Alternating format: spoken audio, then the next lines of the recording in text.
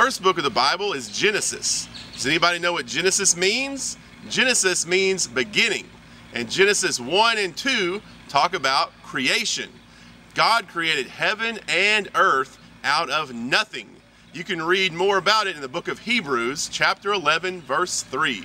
The first man and woman were named Adam and Eve. They lived in the Garden of Eden, and they committed the very first sin. Genesis 5 through 9 talks all about sin. There was once a man named Noah. Do you know about Noah? He followed God's instructions. Even though people laughed at him, this saved Noah and his family. He built an ark for many, many years. When there was no rain and no water, he built a huge boat. Also in Genesis, in chapters 10 and 11, it talks about languages and the Tower of Babel. Everybody was building a tower. They thought they could reach God, and God confused all their languages, and they scattered